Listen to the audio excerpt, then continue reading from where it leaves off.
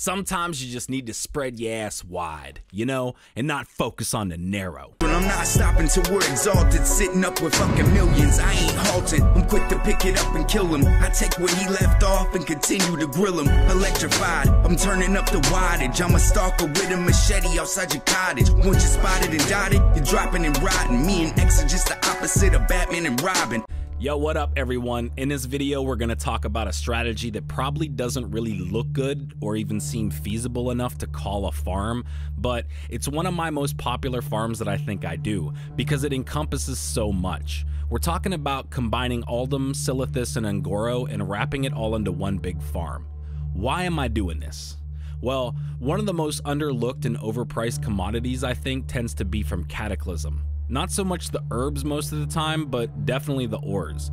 The ores are always selling for a good price.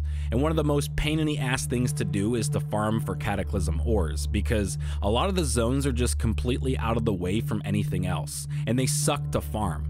Because the zones are actually somewhat huge and have a low density of ores in comparison to most of the vanilla zones that surround them, and they don't respawn all that fast. So if you've been kind of following my videos so far, you'll know that I like to try and combine zones of similar ores. This gives me an opportunity to completely clean out a zone, move on to the next one, wipe that zone, and by the time I come back, everything's been respawned again. Suffice to say, if there's multiple people farming, most of these zones that I farm, that's kind of rare, but there are exceptions. And now that Uldum and even more so SIlithus has been upgraded or repurposed for the end of Battle for Azeroth, we could take advantage of Chromie and shift the time backwards. I also want to take some time out to address that this is probably one of Blizzard's biggest low-key underrated fails that nobody seems to realize, but since the mobs are 120 in these newer zones, you get the BFA leather, but the ores and herbs are the same.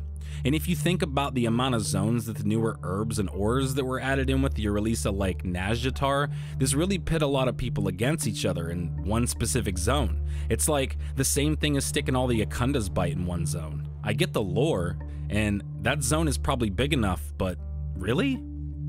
Anyway, for this farm we'll be taking the portal to Uldum from Stormwind, and if you haven't already switched these zones to their older time period, you can find Chromie and talk to her and have her switch it over.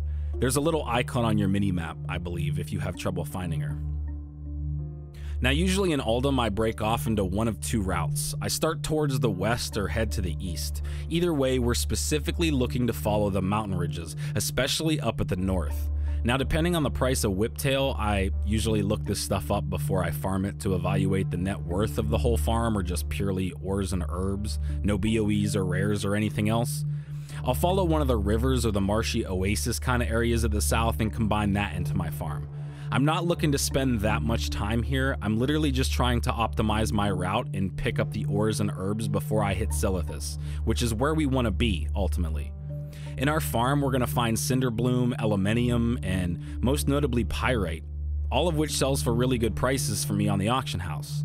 Not to mention the rares in Cataclysm I think are fairly rare, so if you see one and nobody else is around, you should definitely kill that bad dad, because each BOE I've got tends to sell for quite a bit of gold, especially considering nobody's really focusing on Cataclysm stuff. I'm also pretty sure it's one of the most hated expansions for the majority of the player base, but I digress. As our focus is purely heading to the north of Uldum, we're going to be crossing over into SIlithus at a specific point around where the Ungoro raids are. This is also usually at the point where I use my darkmoon firewater potion if I have one.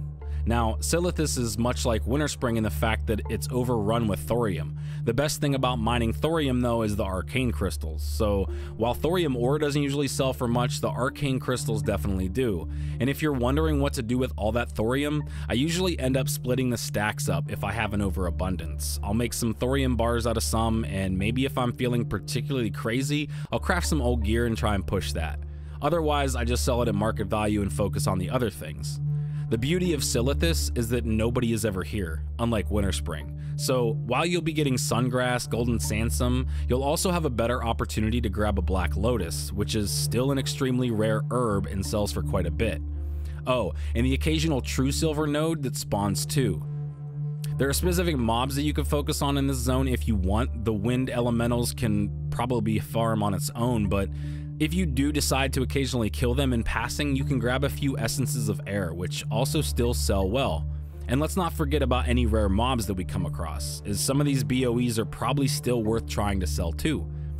After we farm the outer rim of SIlithus, we'll pass into Ungoro. Now there's only maybe 2 or 3 things in Ungoro that are very specific to why we would come here. And listen up, because I think this is totally underrated, and I haven't seen anyone really talk about this.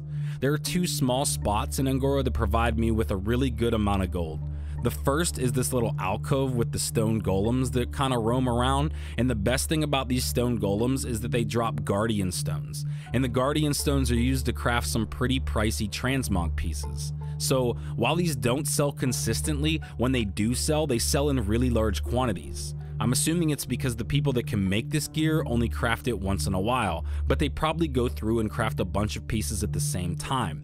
So it's worth maybe saving up a few and waiting till the price is right and listing them on the auction house. The other place in Ungoro is the cave where Amy the gorilla is at. I always love the Congo reference. But this cave is a really plentiful spot for ghost mushrooms, so plentiful in the fact that they will respawn all the time. It's literally a race for me to try and pick all these and have nothing left to pick. Oh, and also, I don't know when they added this, but there's a chest that randomly spawns in this cave that always drops a BOE blue. So if you're lucky enough to see that chest and you get a piece that is actually transmog worthy, not some necklace or ring, then you're in for a treat because they sell for a really high amount of gold. Now, if you remember anything about Ungoro, you'll remember the power crystals that were used in this zone and how well they sold on the auction house back in the day, because nobody actually wanted to go and gather those things.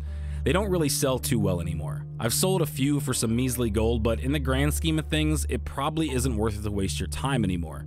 There's people that level in this zone still, so I think they just try to get rid of them as they can for a few extra gold. Other than that though, you'll still be mining thorium and true silver, and you'll still see golden sansam and the occasional sungrass or blind weed near the swampy water, but the 2 specific spots I talked about in Ungoro make it extremely worth it to hit this zone. Everything else here just adds on to our original farm.